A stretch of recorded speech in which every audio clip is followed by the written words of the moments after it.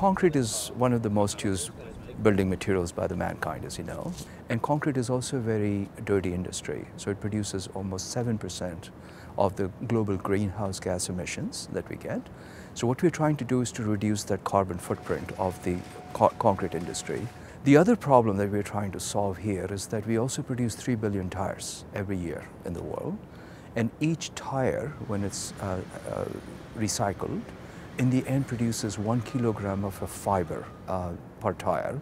So what we have developed is a process by which this fiber can go into concrete, and it does several things. Not only you're actually using up the fiber, which goes into this very large concrete industry with 6 billion meter cubes of concrete needed every year, but it also improves the properties of concrete. Initial results from the laboratory tests indicates that scrap tire polymeric fibers actually enhances the performance of cement-based materials.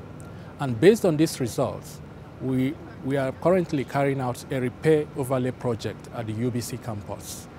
And thus far, the overlays reinforced with scrap tire polymeric fibers are actually performing better than the plain unreinforced segments. What you're doing is you're making concrete definitely much more resistant to loading. You're making it more durable. And when you combine all these things, what we're really doing is essentially recycling one product, which one industry doesn't know what to do with, the tire industry that is, and bringing it into the concrete industry, which has its own problems in terms of, poor performance of concrete and its own greenhouse gas emission footprint, right? So we're actually solving both problems.